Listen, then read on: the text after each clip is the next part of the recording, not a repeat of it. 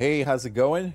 Today we're going to be taking a look at the best graphic settings that you guys are going to need. First, I'm going to show you all the different graphic settings in the game itself, and then I'm going to help you on how to optimize your PC in case you are playing the game on a PC. So let's dive into this video. First, we're going to be taking a look here at the different graphics. So as you're able to see here, we have different options, and we're going to be taking a look here at first at the graphics, and we go down and we are able to see we have the different type of frame limit. If you guys want to do 30 frames per second or whatever, I'm going to set this is more of a personal. I would do unlimited because even I'm on PC, so PC gives a lot more. Now I know Xbox gets 60, 40 and 30, so make your judgment respectively. Now I'm going to come here and field of view. I always like to put it at 100 because it just gives me a better, especially when you're playing at first person, which you have, and also you have the option to play at the third person in this game. So I'm gonna put that at 100 because it gives me that view of a broader, as I'm fighting, so I can see more on my left and my right. Motion blur, I always like, it's usually like a 20, I think it was, but either put it at 0. I'm gonna put this at 0. I don't like motion blur. It makes me sick. So now, VisInc. So if you want to enable this, go ahead, but my perspective is here, try without it. If you see any tears on your graphics, then do turn it on. I like ray tracing because with the DLSS 3, it makes everything look really nice. Now, by any chance, if this does not work for you, turn it off. If it works for you and you have these other options, what I'm going to show you is you have 3 other options. You have AMD FidelityFX and also the temporal resolution, and of course this all depends on the graphic card that you're using. I'm gonna go with NVIDIA DLSS 3, but I'm also, if it doesn't work for you, always go with the TSR. That is a very good option. After this, we're gonna go with the quality resolution, and we also have balance, and then we also have performance. In this case, I'm going to go with balance. We have the medium reflex low latency. This is always a good option to use because it lowers your lag input. And then we're going to move into the advanced graphics, and we're going to set this to high because we want to do our game to look really crispy. You can always go epic if your computer is able to handle it. I have a 3080 RTX NVIDIA card, so you guys know our 3080. So plan accordingly. Probably if you have a one of the 5090s or 5080s, you should be fine if you go to epic. Shadow quality, we're gonna put that to medium. Texture quality, we're gonna do that also on high. We're gonna shading quality is gonna be on epic. This one, the FX quality, I'm gonna set this to high, and then we're gonna go, because I want my game to run a little bit better, and also we're gonna go full light quality, and then we go this with medium, low, and I'll show you why. Because of the last part here, global illumination. This is pretty much what controls a lot of the different things in the game that enhance the lighting. So I like this on high because it's gonna make everything look much better and more alive. Okay, so we're gonna apply that change, and then we're gonna move into the game, and we're gonna see the different settings that we have here. This is all up to you. If you want Xbox saves, you can turn that on, okay, or turn it off. If you want auto saves, you can do it to 1, 2, 3 minutes. I'm gonna leave it at 4 minutes, and then on quest complete, if you want to track the quest lines, if you want to turn, I would leave this on until you are done with the tutorial and turn it off, just so you don't keep getting that, and just sometimes things don't work at the beginning. And then of course this is all an option, is how you are able to handle the game. But I do have some points.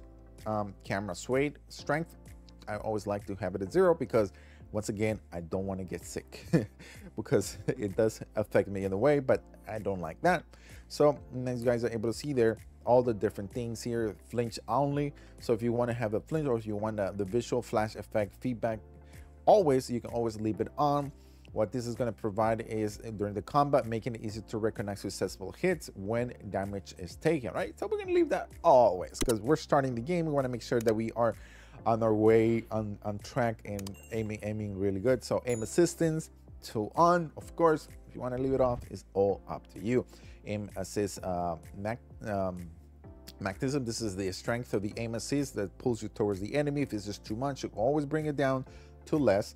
And then of course you are able to see the different type of options, dive alignment to target, and all the options. And if you want to switch back and forth from keyboard and controller, that is also an option. We hear what audio, you're able to see all the different settings, what I have here. If you want to copy those, or it's up to you how you want to handle your system. And then we have the user interface, and you were able to do this right from the beginning, which you are able to, it's pretty much about the user interface that you are looking at, and it's all up to you. This is more of an option which you want to, how you want to choose it. And but you know, since the game is brand new, I would probably leave compass on and all these different things on, and just once you are done with it, you can just always come back here and just update that and make that accessible in a different way.